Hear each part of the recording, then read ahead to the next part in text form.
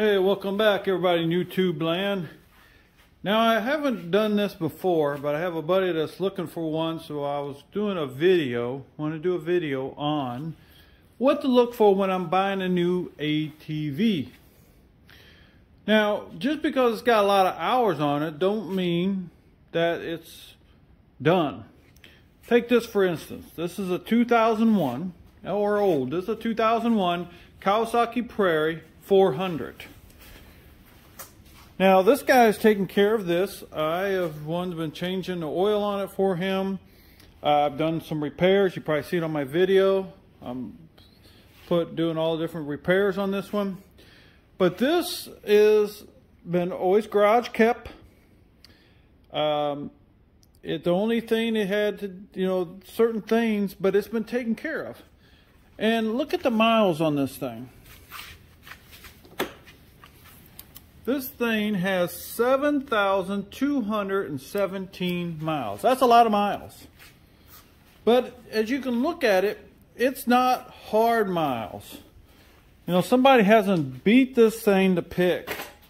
Rode it like they stole it, They have not done that. He's had this, I think, since new. I'm not for sure. He just put some new tires on it. Him and his wife use this. And as you see, he's got carriers for his dogs, so he takes his dogs around on the farm. So it's used on a farm. And it just needed minor stuff on this to get it going.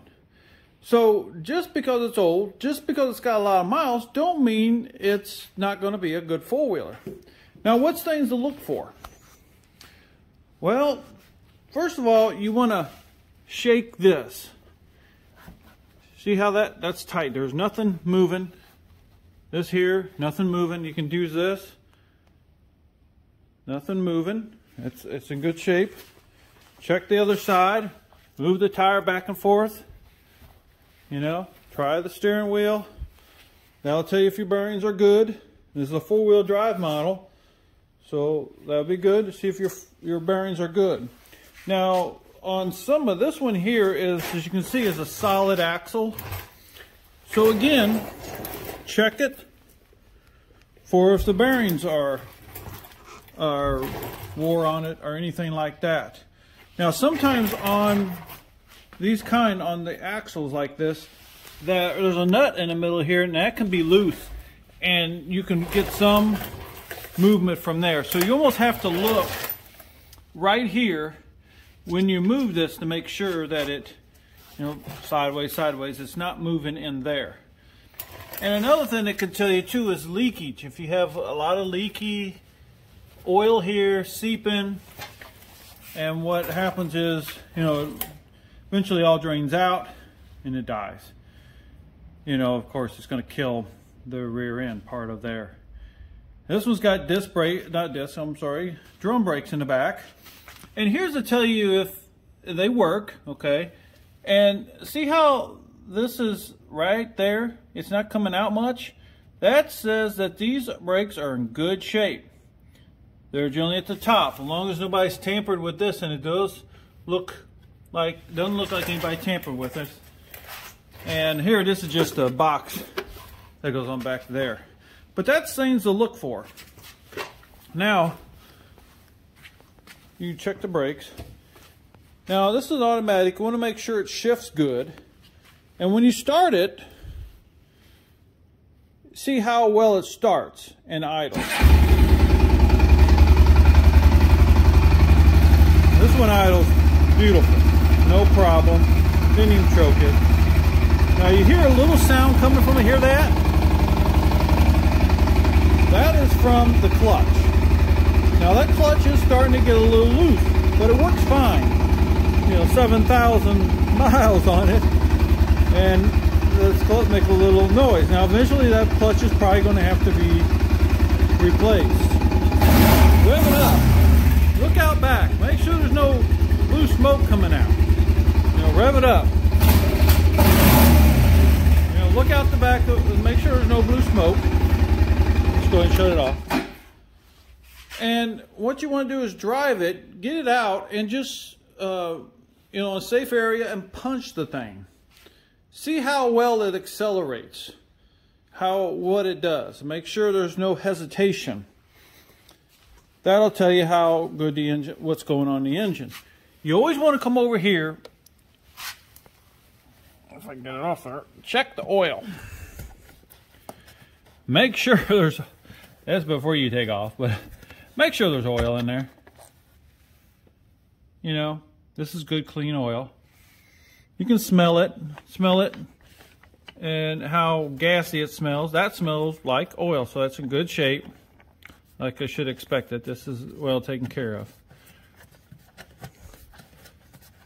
So this, some of those are some of the things to check. This here, if this is loose, you can look underneath here. Sometimes it's a tie rod that's loose. And that's a pretty inexpensive thing to fix. Now, if this was independent suspension, if you've seen them before, independent suspension, you'd want to check to make sure that the boots are in good shape. Like on this one here. See, this one's a front four-wheel drive. This is the one I took off of it. See how it's cracked there? But see, you can see if it's straight, it might not even look like it is cracked. So check them closely. But you can see a little dark, how darker it is than here. This is light. See this one, how this one is? That's a little darker, even when it's straight. See that? So check that out. Make sure you ain't got no broken boots, because it don't take long for the dirt to get in there to mess up these CVs and they start clicking. Now that's another story. Clicking. When you turn this thing, turn it hard, and you know, and turn one way. Listen. Do you hear any clicking? Any ticking? Do it the other way. You hear any clicking coming from the back or the front? That's if it's independent. And let me go show you independent, what I'm talking about. Over here. This is on my 850. See, that's independent suspension. So you have 4 boots back here to look for. Now, what you want to do too is try to pull on this to check to make sure these are not wore out, the bushings in these. On some of the Polaris, those tend to go out because people don't grease them. If people would grease these things, they'd never go out. But people don't grease them. I don't know why. Now, if you do this again here, you can feel if these bearings, which would be that outer bearing there, could be bad. So on independent ones, you got 8 CVs to look at. So check them out and see. So then you can weigh the cost, about what it would cost to get them fixed. You know, an axle is 60 to 80 bucks. You can buy a whole axle, and you know, you can look at my YouTube channel and show you how to do it. How to easily change that out. All right, this is just some of the things to look for. Generally, if the plastics are in good shape, as you can see on this one, the plastics are in good shape and it's together, it's generally been taken care of or put in the shed and taken care of, and somebody loved that four-wheeler. Didn't abuse it. Now, like this one here, this one's pretty, it's pretty rough. You know, it's been abused in a little bit in its life, but I mean, mechanical, but the plastics are kind of beat up and kind of been patched together. But it's still a good four-wheeler because it's a Yamaha. I mean, it still runs good and does its job. But this is a prime example of an older four-wheeler that's in excellent condition. And if I was you, I would have no problem buying one just like this. So that's just some of the things I've come up to look at and, you know, check to see if it has a winch, see if it works. That's not a make or break deal. But you got to weigh the price, and if there is some small things that you might want to negotiate on the price. So then you could fix those. All right, everybody. Hey, thanks for watching. I hope this helps you find a good four-wheeler and what to look for. And if I think up some other things that I come along the way, I might add another video. But hey, thanks for watching.